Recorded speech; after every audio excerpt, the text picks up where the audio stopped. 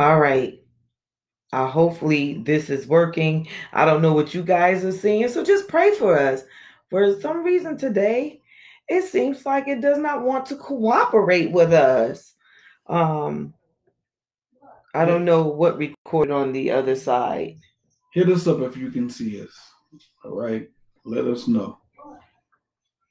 If you can see us, let us know so we'll. Is it working?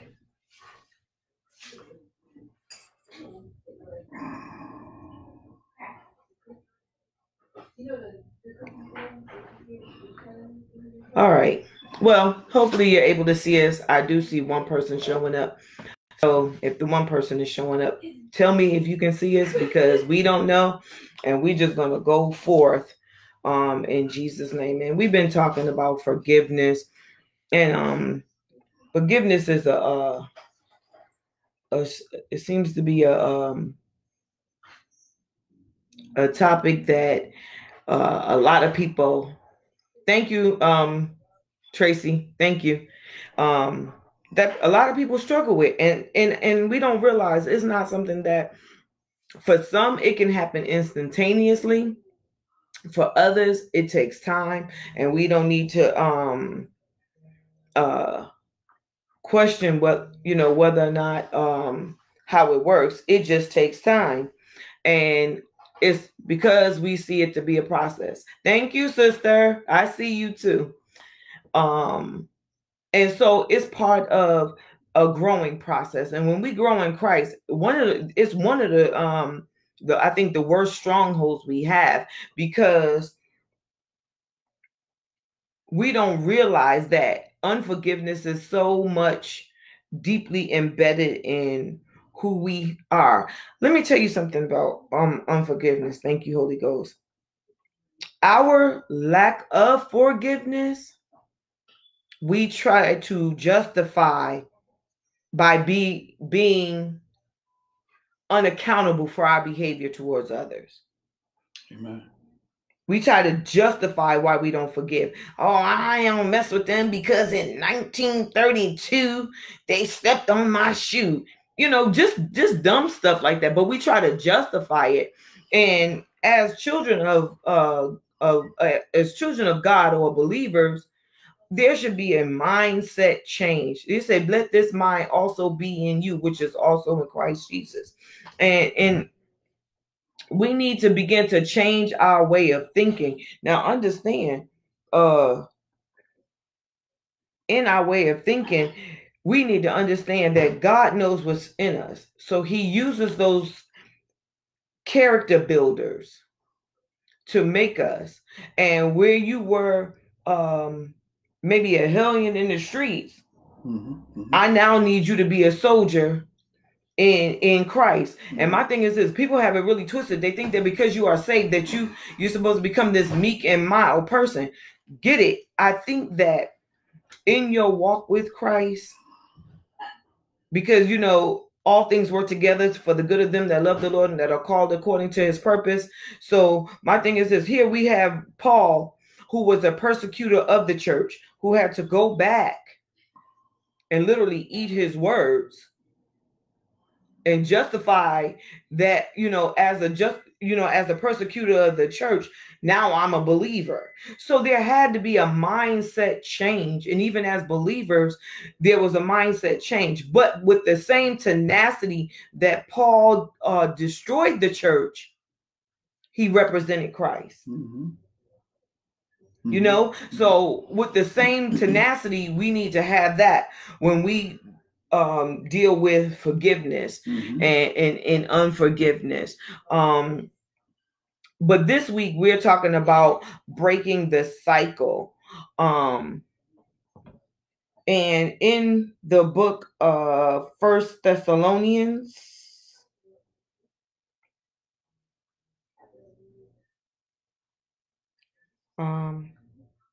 I'm just going to read this real quick.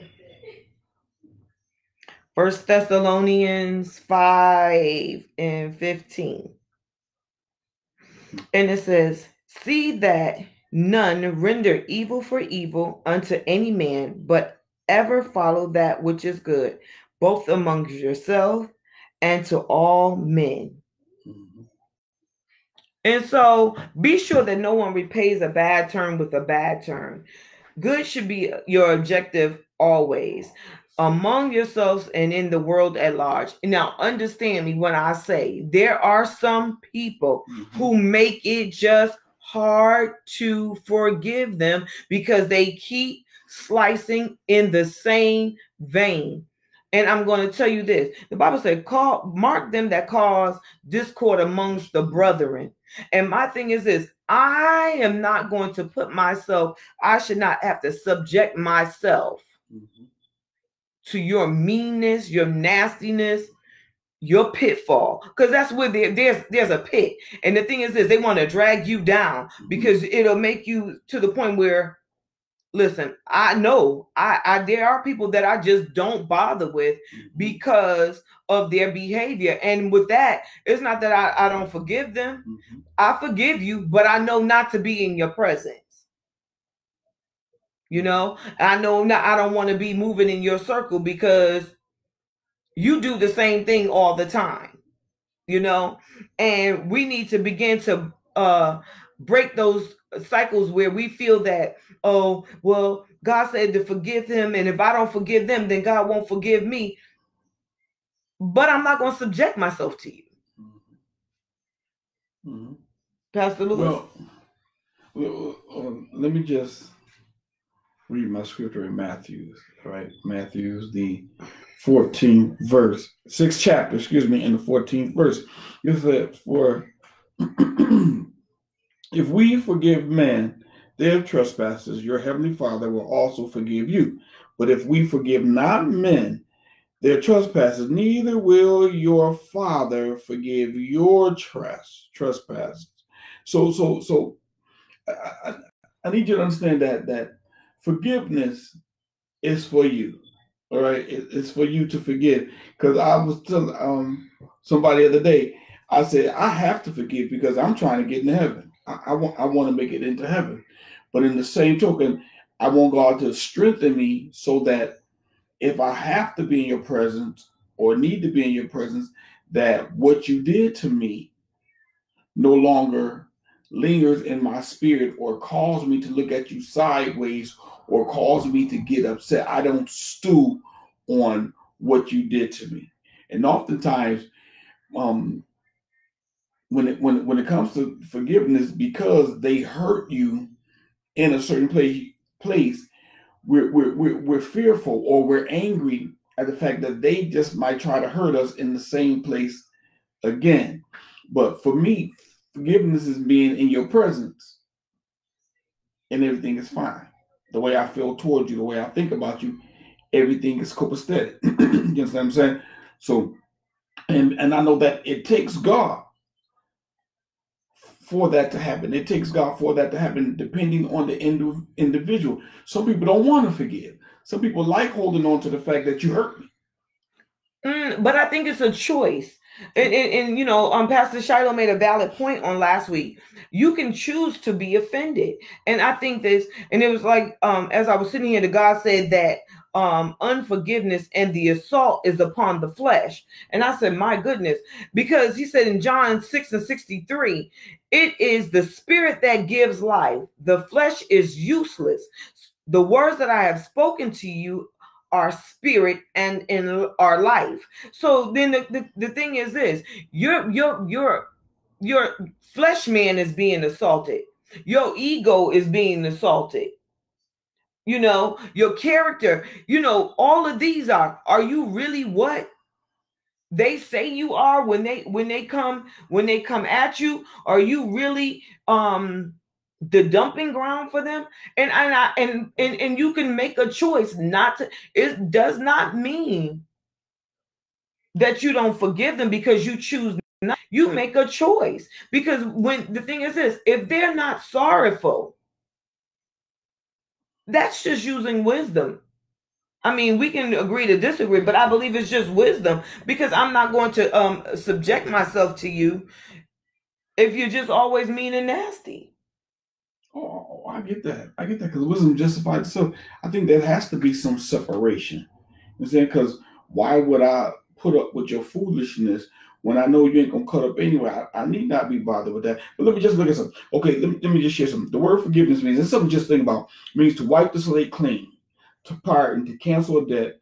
When we wrong someone, or vice versa, when someone wrongs us, we seek their forgiveness in order for the relationship to be restored. Forgiveness is not granted because a person deserves to be forgiven. No one deserves to be forgiven. Forgiveness is an act of love, like you said, it's a choice, mercy, and grace. Forgiveness is a decision, like you said, to not hold something against another person despite what they have done to you. So on that same, okay, let's look at it this way.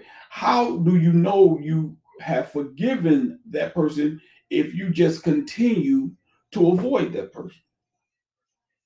But it's a choice, because my thing is, you can tell a tree by the fruit that it bears. And if every time we're together, that's like putting your purse down when you got that cousin Bobo who you know is a thief, and every time you put your purse down, you come up short $20. You go to the family reunion or the family's house and put your purse down, and Bobo is there, and lo and behold, Bobo done stole another $20. And so the thing is this: how many times you gonna let Bobo keep stealing $20 from you? About forgiveness. And the books say, how many times should we forgive? Okay, that many times. That many times. I'm gonna keep forgiving you, but I'm not gonna keep leaving my purse there. Okay, I understand wisdom. Of course not. And I think it's all based in wisdom. It does not mean that I forgive you my forgiveness is any less or any different because I choose not to be around you. Because even in my forgiveness, there is still a scar. There's still residue of the damage that you've done. And until God heals me in that area, I don't want room to be reopened. Just let me forgive you, and we leave it right there. So if your tree, if you still got prunes, tree, and it's supposed to be plums, it takes God. It takes God. Because you said it the other week that it's not happen overnight, but I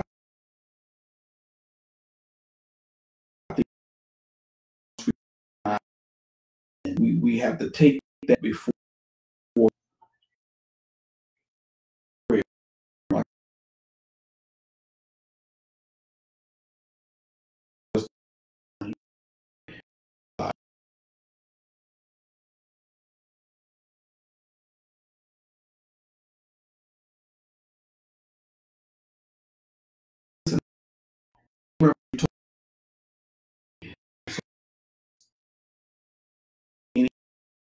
what it is and call it out, say it, put God on it. Right. Then put God on it.